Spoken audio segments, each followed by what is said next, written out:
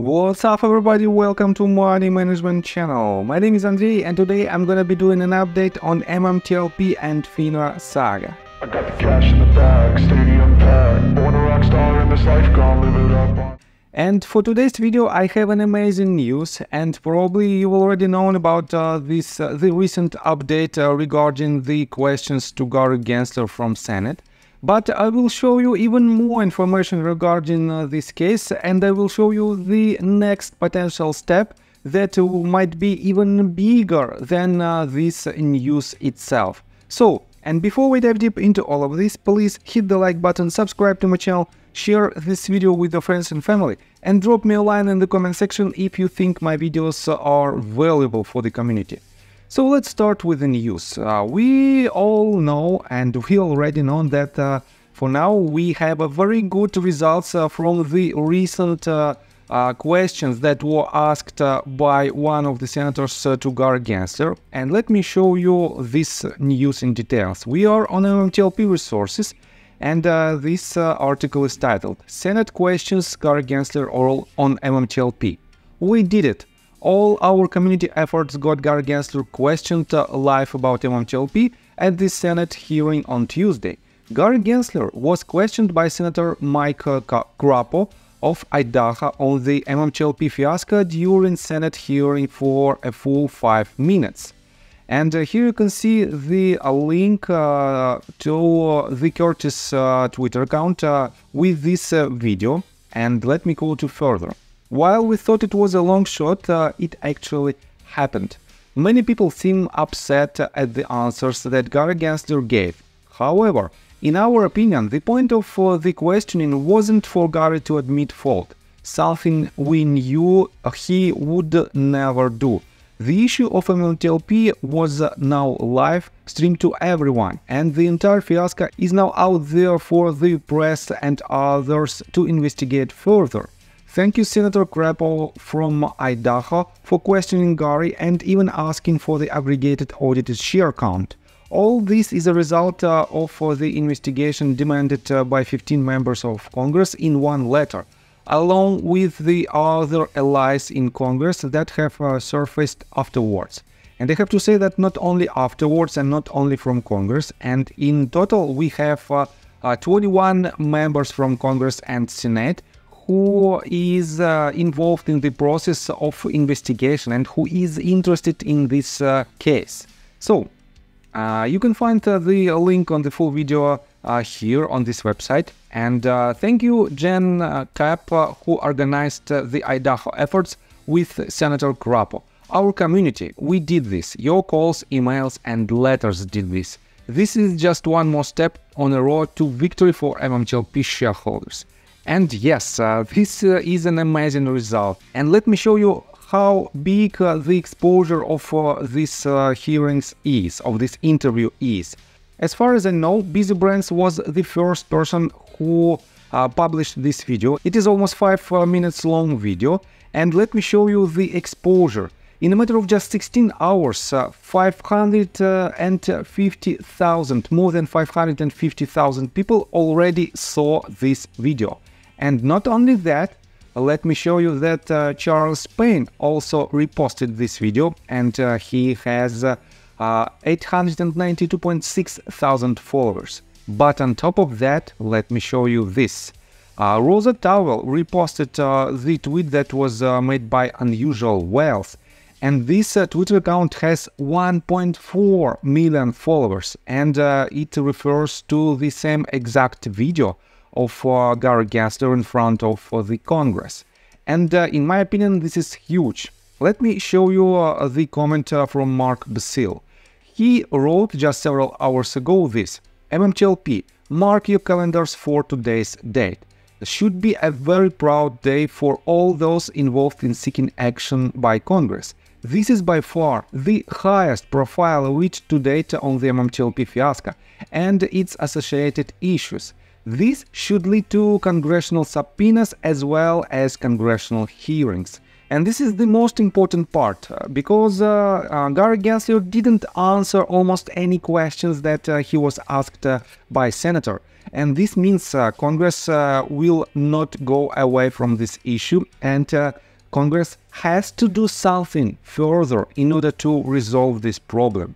And definitely it might lead to congressional subpoenas and congressional hearings. And in my opinion, it is not the end for Gary Gensler and for other authorities and for other people who potentially might be in charge of this issue.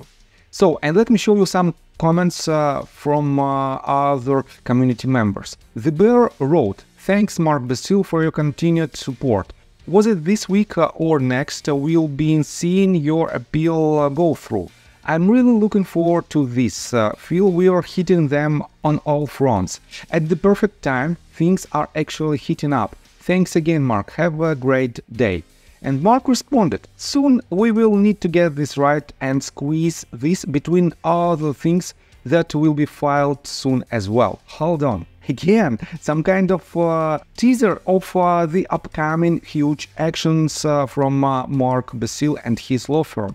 And let me show you another comment. Ryan Frontier asked Mark, "Does this help your appeal?" And Mark wrote, "Not at this point, but it does help with some upcoming other issues we are working on." Ryan said, "Regarding MMTLP or other tickers?" And Mark responded, "MMTLP."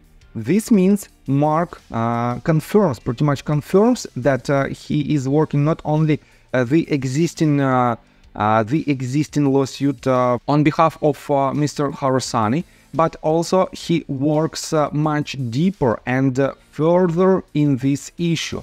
So let me show you the response from J.R. Ewing, and he wrote, "The prize goes to Senator Crapo for being the first politician to publicly use the phrase share count." And yes, it is the first time when Senator asked about share count, aggregated share count regarding MMTLP issue, and this is really huge. So let me show you this tweet, and in my opinion, it is one of the most important, because these 6 people are the people from the community, from the MMTLP community, who made it. And let me quote you this. "This was 100% an Idaho State Group effort. Everyone in our state group has been working so hard and together as a team. We have been working together specifically on Senator Crapo beginning in December, when Lolly and Pops first contacted his office. And I have to say, I want to say thank you. Thank you for this achievement, and thank you for your hard work in favor of MMTLP community." So let me show you further. I have to say that no one was satisfied of Gary Gensler's responses, of Gary Gensler's answers, and some community members already caught him on a lie. And Hamshot Kittle wrote this: "He just lied. The SEC and FINRA speak with each other." And Gary Gensler stated that SEC and FINRA didn't speak to each other regarding the MMTLP issue. But the letter from FOIA requests that were released back in December of 2022 shows completely opposite. And this is the first evidence. And by the way, we are on official John Burda account. On top of that, let me show you this tweet. Anna reposted this tweet that was originally made by Chad. And he wrote, "The picture below was taken in April. The lady in the photo, Anna Trates, asked him it means Gary Gensler, about MMTLP then. So yes, he knows who is he protecting and why. Who is in charge of FINRA? Who runs the DTCC? Rika incoming. Thank you, Mike Crapo."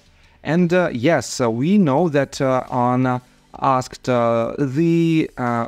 tricky questions regarding MMTLP issue back in April, I guess April 19th, 2023. And Gary didn't answer directly on these questions, but because of this fact and because of this picture, as you can see, we know that he is aware of MMTLP situation. On top of that, let me show you another tweet that was made by RareDD.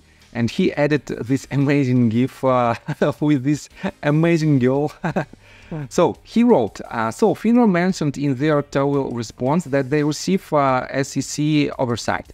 Today, Gary Gensler said that the SEC examines FINRA annually.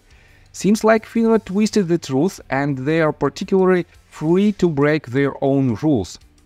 Why else would they feel so emboldened?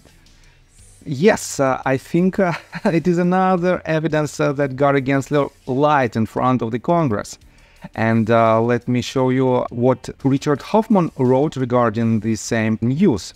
I believe, without getting into substance, that objectively Gary Gensler's testimony was false as to one issue. He asserted he could not comment if an ongoing investigation existed regarding MMTLP. If that is true, then why does the SEC, in their denials of FOIA requests regarding MMTLP, publicly assert an ongoing investigation exception as a reason not to provide the requested documents? And yes, everything is in documents, and we all know all the responses from SEC, and these responses were filed in the lawsuits, and everybody knows that it is official answer from SEC regarding this, and this means these documents prove the fact that Gary Gensler is lying, and he lied in front of the Congress. And I think we have to wait. I think we have to wait not so long, in my opinion, because this recent news is a real bombshell that potentially might be the beginning of the end of this illegal activity on the market. And guys, thank you very much for your support and for your efforts, because only together we are achieving these results, and we will win this battle. So I think that's all information that I want to provide you. If you like my video, please hit the like button and subscribe to my channel with notification bell, and see you guys and girls next time. Bye. I got the cash in the bag, stadium packed, born a rock star.